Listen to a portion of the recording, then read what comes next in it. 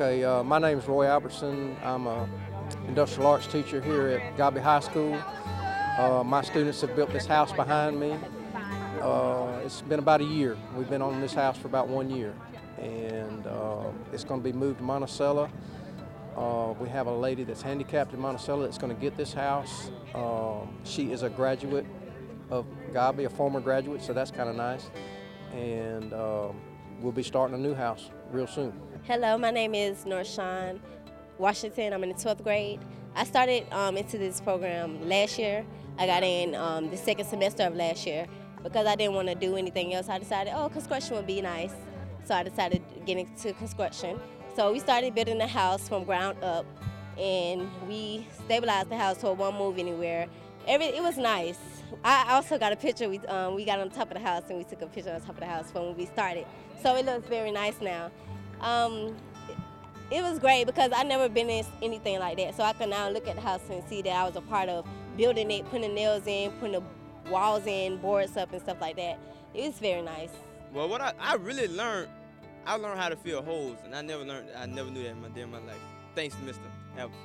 This is a great opportunity for our students to learn real-world skills in developing workforce readiness. In addition, it's a tremendous partnership between the Leon County Public Schools and Goodwill Industries. A tremendous family is going to be getting a wonderful home just in time for the holidays, and I couldn't be more proud of our school community.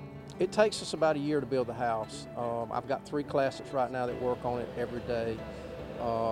We do everything from the ground up. Now we have help from Lively comes over and does the electrical for us.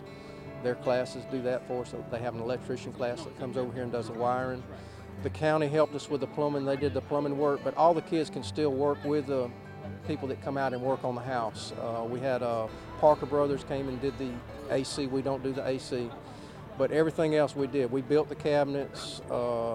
We hired somebody to do the sheetrock and do that, but we still did all the finished work in the house. We built the cabinets, did the shingles, did the vinyl on the outside. So we do pretty much everything.